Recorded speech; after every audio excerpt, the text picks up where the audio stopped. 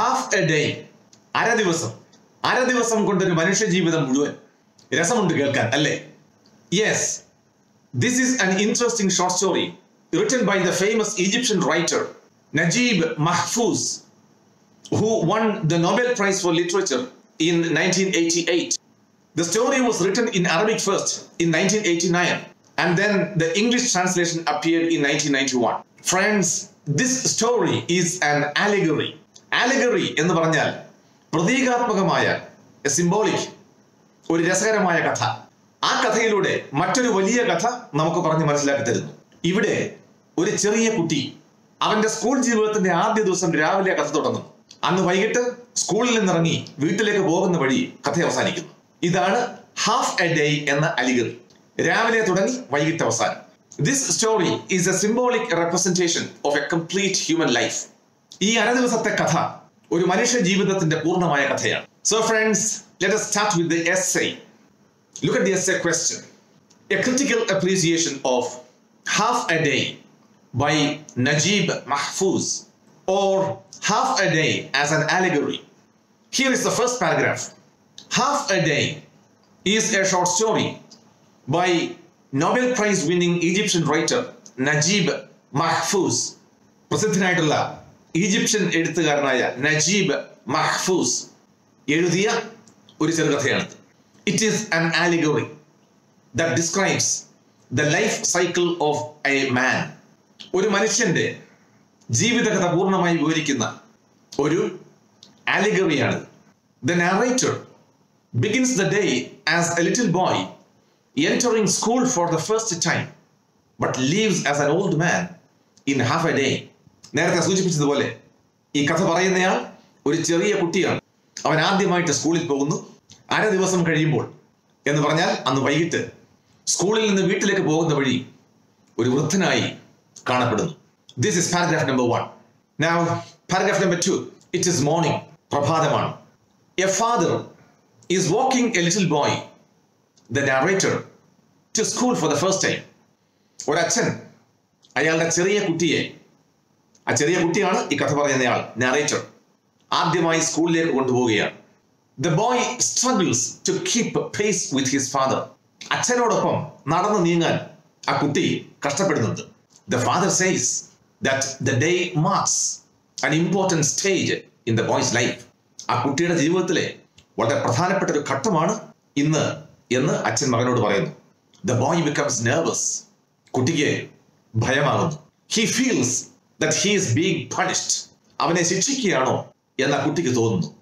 His anxiety increases when he arrives at school. സ്കൂളിൽ എത്തുമ്പോഴേക്കും അവന്റെ ഉത്കണ്ഠ വളരെ വർദ്ധിക്കുന്നു. This is paragraph number 2. Now paragraph number 3. The boy finds that children are divided into groups at school. സ്കൂളിൽ കുട്ടികളെ ഗ്രൂപ്പുകളായിട്ട് തിരിക്കുന്നതായിട്ട് കുട്ടി കാണുന്നുണ്ട്. A lady advises them to accept a school as their new home. ഒരു സ്ത്രീ, അധ്യാപികയായിരിക്കുമല്ലോ, വന്നിട്ട് കുട്ടികളോട് പറയുന്നു, ഈ സ്കൂള് നിങ്ങളുടെ പുതിയ വീടാണ് കേട്ടോ. The children enjoy the new environment. ആ പുതിയ സ്കൂളിന്റെ അന്തരീക്ഷം കുട്ടികൾ നല്ലവണ്ണം ആസ്വദിക്കുന്നുണ്ട്. They attend classes, play games, nap and make new friends. ഈ കാര്യങ്ങളൊക്കെ അവർ ചെയ്യുന്നുണ്ട്. ക്ലാസ്സുകൾ അറ്റൻഡ് ചെയ്യുന്നു, കളിക്കുന്നുണ്ട്, ഉറങ്ങുന്നുണ്ട്, പുതിയ കൂട്ടുകാരെ ഉണ്ടാക്കുന്നുണ്ട്. As time goes on, സമയം മുന്നോട്ട് നീങ്ങുമ്പോൾ they realize, or മനസ്സിലാക്കുന്നു, that the new stage of their life involves hard work and frustration. ജീവിതത്തിലെ അവരുടെ പുതിയ ഘട്ടം കളിയും ചിരിയും മാത്രമല്ല, ഹാർഡ് വർക്ക്, കഠിന അധ്വാനമുണ്ട്, ആൻഡ് ഫ്രസ്ട്രേഷൻ, നിരാശയുമുണ്ട് എന്ന് മനസ്സിലാക്കും. This is paragraph number 3. Now paragraph number 4. It is evening.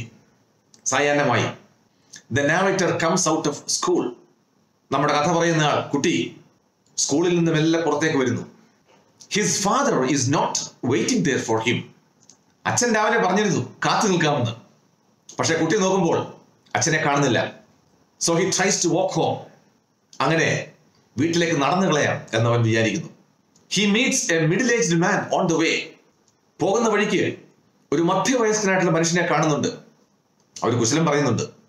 He also finds that the city has changed dramatically since morning. സ്കൂളിൽ നിന്ന് തിരിച്ചു പോകുമ്പോൾ രാവിലെ കണ്ട വഴിയൊക്കെ മാറിയിരിക്കുന്നു, നാടകീയമായി മാറിയിരിക്കുന്നു. Dramatically. The garden has disappeared. അവിടെ ഒരു പൂന്തോട്ടം ഉണ്ടായിരുന്നു, അത് അപ്രത്യക്ഷമായിരിക്കുന്നു. There are crowds of people, cars and tall buildings. രാവിലെ സ്കൂളിലേക്ക് പോകുന്ന വഴിയൊക്കെ വളരെ ശാന്തമായിരുന്നു. ഇപ്പോൾ crowds of people, ധാരാളം ആളുകൾ, വണ്ടികൾ, tall buildings. A grandfather now. രാവിലെ സ്കൂളിൽ വന്നപ്പോൾ കുട്ടിയായിരുന്നു, ഇപ്പോൾ വൃദ്ധനായിരിക്കുന്നു. A grandfather. He is unable to cross a busy street. തിരക്കേറിയ വീഥി ഒന്ന് മുറിച്ചു കടക്കാൻ അദ്ദേഹം വളരെ കഷ്ടപ്പെടുന്നു. He wonders. അദ്ദേഹം അതിശയിക്കുന്നു. When he would be able to cross. ഈ തിരക്കേറിയ വീഥി എന്ന് മുറിച്ചു കടക്കാൻ പറ്റും എന്ന് അദ്ദേഹം അതിശയിക്കുന്നു. അങ്ങനെ കഥ അവസാനിക്കുന്നു. This is paragraph number 4. Now the last paragraph. The half a day spent in school is thus an allegory. അങ്ങനെ സ്കൂളിൽ ചിലവഴിച്ച ഈ അര ദിവസം, half a day is an allegory, മറ്റൊരു കഥ പറയുന്ന ഒരു ചെറിയ കഥയാണിത്. അതായത് the narrator enters the schoolyard as a little boy. രാവിലെ സ്കൂൾ വളപ്പിലേക്ക് കിടക്കുമ്പോൾ ഒരു ചെറിയ കുട്ടി, and leaves it, സ്കൂൾ വളപ്പിൽ നിന്ന് പുറത്ത് കിടക്കുമ്പോൾ as a grandfather in half a day. അര ദിവസം കൊണ്ട് ഒരു വൃദ്ധനായി, ഒരു മുത്തശ്ശനായി സ്കൂളിൽ നിന്ന് പുറത്തേക്ക് വരുന്നു. Friends, this is the essay. Now, short answer questions. Question number 1. Why did the narrator wear new clothes? നമ്മുടെ കഥ പറയുന്ന കുട്ടി പുതിയ വസ്ത്രങ്ങൾ ധരിച്ചത് എന്തുകൊണ്ടാണ്? Well, the narrator wore new clothes because he was going to school for the first time. ആദ്യമായി സ്കൂളിൽ പോകുന്നതുകൊണ്ടാണ് അദ്ദേഹം പുതിയ വസ്ത്രങ്ങൾ ധരിച്ചത്. Short answer question number 2.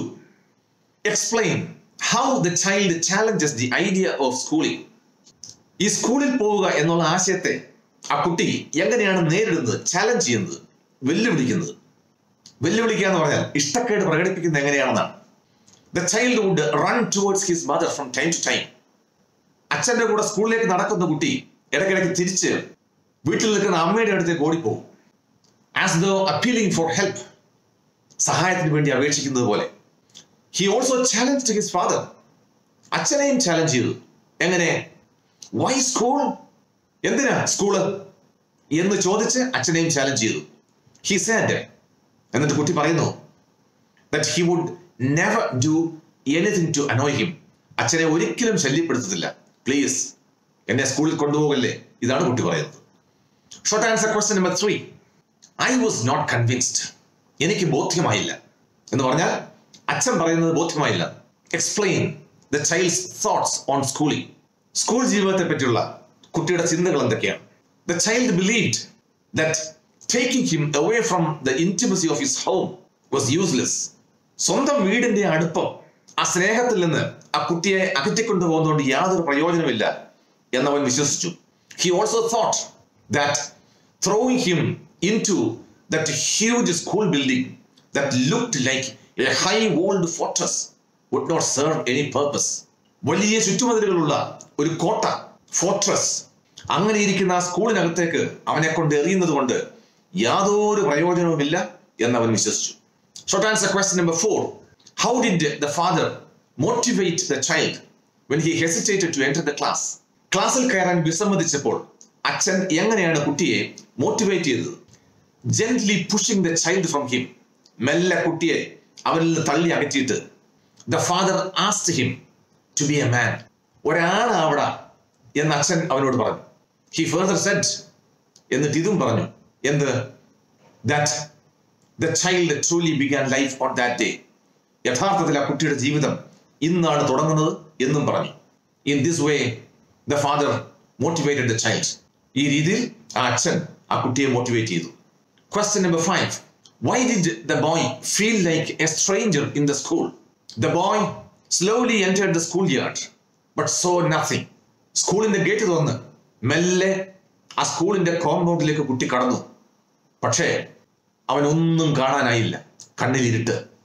Gradually the faces of boys and girls came into view. ആൺകുട്ടികളുടെയും പെൺകുട്ടികളുടെയും മുഖങ്ങൾ മെല്ലെ കാണാൻ തുടങ്ങി. He did not know any student. അവൻ ഒരു കുട്ടിയെ അറിയില്ല. And none of them knew him. അവിടെയുള്ള കുട്ടികൾ ആരും ഇവനെ അറിയത്തില്ല. He felt like a stranger. തികച്ചും ഒരു അപരിചിതനായി മാറി കുട്ടി. Short answer question number 6.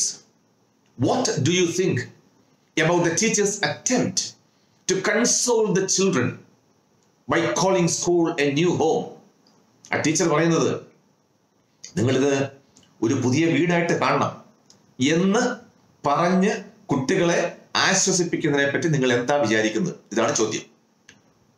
When the little children entered the school yard, ആ കൊച്ചു കുട്ടികൾ സ്കൂളിന്റെ മുറ്റത്തേക്ക് കടന്നപ്പോൾ some of them started crying. കുറച്ച് കുട്ടികൾ സ്വാഭാവികമല്ലേ കരയാൻ തുടങ്ങി. Then a lady tried to console them, saying, ഒരു ടീച്ചർ ആ കുട്ടികളെ ആശ്വസിപ്പിക്കാൻ തുടങ്ങി. എന്തും പറഞ്ഞ്, this is your new home. ഇത് നിങ്ങളുടെ പുതിയ വീടാണ്. It is in this way that teachers make children feel comfortable. ഇങ്ങനെയാണ് ആദ്യമായി സ്കൂളിൽ വരുന്ന കുട്ടികളെ ടീച്ചർമാർ ആശ്വസിപ്പിക്കുന്നത്. Question number 7. The boy fumed happy after he found the rich variety in school. Comment. ആ സ്കൂളിലെ വിവിധ സാധനങ്ങളൊക്കെ കാണാൻ തുടങ്ങിയപ്പോൾ കുട്ടിക്ക് ഭയങ്കര സന്തോഷമായി. ഇതിനെപ്പറ്റി അഭിപ്രായം പറയാനാണ് ചോദ്യം. The boy felt very happy at the rich variety in the school.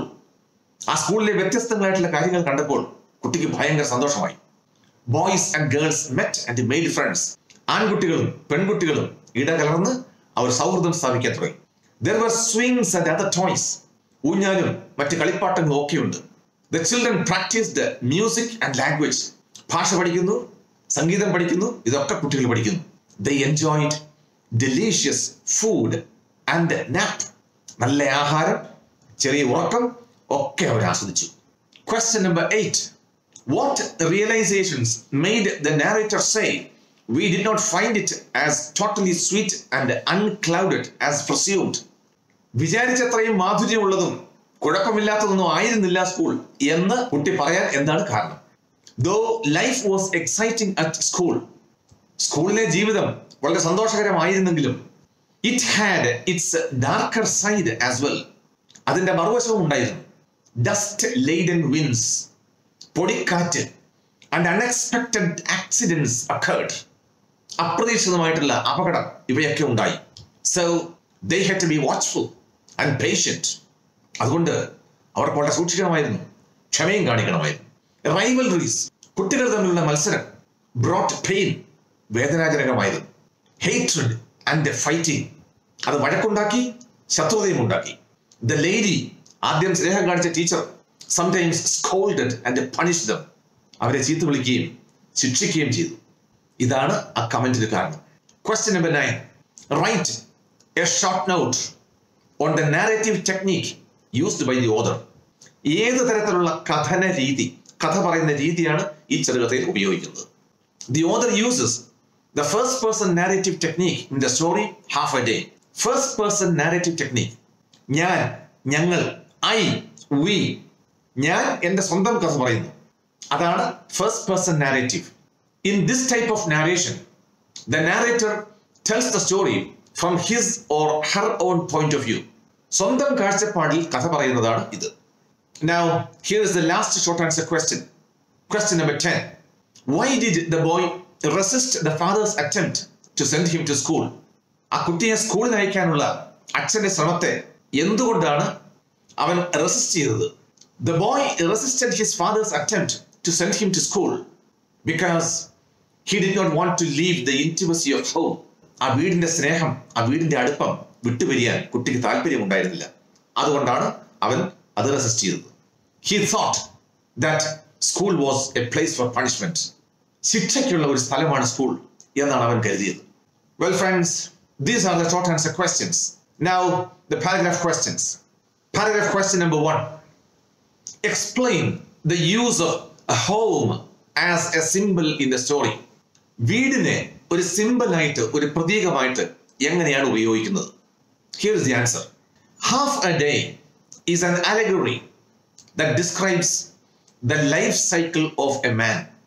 ഒരു മനുഷ്യന്റെ ജീവിത ചക്രം അത് വിവരിക്കുന്ന ഒരു അലഗറിയാണ് half a day. The home is used as a powerful symbol of a seat of intimacy, love and warmth. Intimacy, അടുപ്പം, സ്നേഹം, ഊഷ്മളത ഇതിൻ്റെയൊക്കെ ഒരു ഇരിപ്പിടമായിട്ടാണ് വീടിനെ ചിത്രീകരിക്കുന്നത്. The day opens as a father is walking a little boy, the narrator, to school for the first time. സ്കൂളിലേക്ക് ആദ്യമായിട്ട് തൻ്റെ കുട്ടിയെ നടത്തിക്കൊണ്ടു പോകുന്ന ഒരച്ഛൻ ഇങ്ങനെയാണ് ആ കഥ തുടങ്ങുന്നത്. From time to time, the child would run towards his mother as though appealing for help. സഹായം അഭ്യർത്ഥിക്കാൻ എന്ന മാതിരി ഇടയ്ക്കിടയ്ക്ക് ആ കുട്ടി വീട്ടിലേക്ക് അമ്മയുടെ അടുത്തേക്ക് തിരിച്ചോടി പോകുന്നത് കാണാം. He feels that he is being punished. അവൻ ശിക്ഷിക്കപ്പെടുകയാണ് എന്ന് ആ കുട്ടിക്ക് തോന്നി. He also challenges his father. Why school? സ്കൂളിൽ പോകുന്ന എന്തിനാണ് എന്ന ചോദ്യവുമായി ആ കുട്ടി അച്ഛനെ ചാലഞ്ച് ചെയ്യുന്നുണ്ട്. To him, home is the place of comfort. സുഖത്തിന്റെയും സന്തോഷത്തിന്റെയും സ്ഥലമാണ് അവനെ സംബന്ധിച്ച് വീട്. He does not like to be taken away from there. അവിടുന്ന് പുറത്ത് അവനെ കൊണ്ടുപോകാൻ അവൻ താല്പര്യപ്പെടുന്നില്ല. This is paragraph question number 1. Now, paragraph question number 2. The title of the story carries two edges of life. Explain. ജീവിതത്തിന്റെ രണ്ട് വശത്തെ പറ്റിയാണ് ഈ കഥയുടെ ടൈറ്റിൽ സൂചിപ്പിക്കുന്നത്. ഒന്ന് വിശദീകരിക്കുക. The title, half a day, carries two edges of life.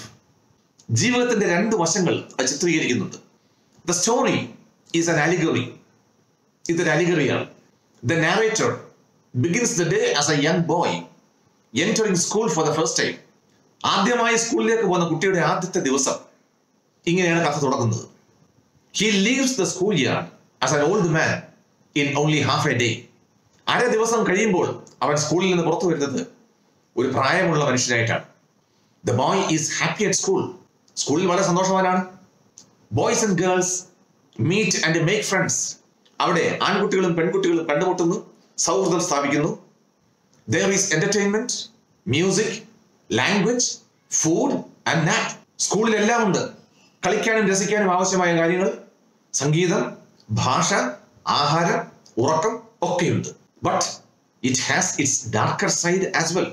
സന്തോഷം മാത്രമല്ല, അതിന്റെ ഇരുണ്ട വശവുമുണ്ട്. Dust laden winds and unexpected accidents occur. പൊടിക്കാറ്റുണ്ട്, അപ്രതീക്ഷിതമായിട്ടുള്ള അപകടങ്ങളുണ്ട്. So they should be watchful and patient. അതുകൊണ്ട് കുട്ടികൾ വളരെ ശ്രദ്ധിച്ചിരിക്കണം. And patient, ക്ഷമയോടുകൂടിയിരിക്കണം. Rivalries, കുട്ടികൾ തമ്മിലുള്ള മത്സരങ്ങൾ. Bring pain, hatred and fighting. വേദന ഉണ്ടാക്കുന്നുണ്ട്, വിദ്വേഷം ഉണ്ടാക്കുന്നുണ്ട്, വഴക്കുണ്ടാക്കുന്നുണ്ട്. The lady, ആദ്യത്തെ teacher, gives both carrot and stick. സ്നേഹിക്കുന്നുണ്ട്, ഒപ്പം വഴക്ക് പറയുന്നുണ്ട്, ശിക്ഷിക്കുന്നുണ്ട്. This is answer to question number 2. Now, here is the last paragraph question. Question number 3. There was no question of ever returning to the paradise of home. വീടിന്റെ ആ സ്വർഗത്തിലേക്ക് തിരിച്ചു പോകുന്ന പ്രശ്നമേ ഇല്ല. Is it about the brevity of human life? മനുഷ്യ ജീവിതം തീരെ ചെറുതാണ് എന്നുള്ളതിനെ പറ്റിയാണോ? ഇതിനെപ്പറ്റി അഭിപ്രായം പറയാനാണ് ചോദ്യം. The story, half a day, is an allegory. It shows the transience of life and the passage of time.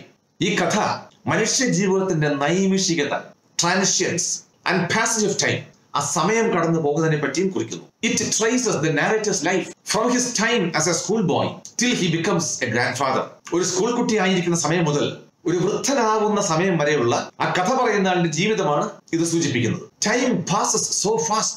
സമയം എത്ര പെട്ടെന്നാണ് കടന്നു പോകുന്നത്. That he is taken aback by the sudden transformation. ആ ജീവിതത്തിൽ വരുന്ന മാറ്റങ്ങൾ അവനെ ഞെട്ടിക്കുന്നു. The boy goes to school. ആ കുട്ടി സ്കൂളിലേക്ക് പോകുന്നു. And by the end of the day, ആ ദിവസത്തിന്റെ അവസാനമാകുമ്പോഴേക്കും he tries to return home. അവൻ വീട്ടിലേക്ക് തിരിച്ചു പോകാൻ ശ്രമിക്കുന്നു. He loses his way. പക്ഷേ അവന് വഴി തെറ്റുന്നു. And is caught up in a busy street, unable to cross it. ഒരു തിരക്കേറിയ വീതിയിൽ അവൻ അകപ്പെടുന്നു. ആ വഴി മുറിച്ചു കടക്കാൻ അവനെ കൊണ്ട് സാധിക്കുന്നില്ല. He will never return to the comfort of his home. ഒരിക്കലും അവൻ ആ വീടിന്റെ സുഖത്തിലേക്ക് തിരിച്ചു പോകാൻ കഴിയില്ല. The story is about the brevity of life. മനുഷ്യ ജീവിതം എത്ര ചെറുതാണ് എന്നുള്ളതാണ് ഈ കഥ. Friends, this is the end of half a day. As in the other videos of this series, you will find these notes for free download in this video. The link is available in the description box below. Make use of it. So friends, thanks for watching this presentation. See you in the next video.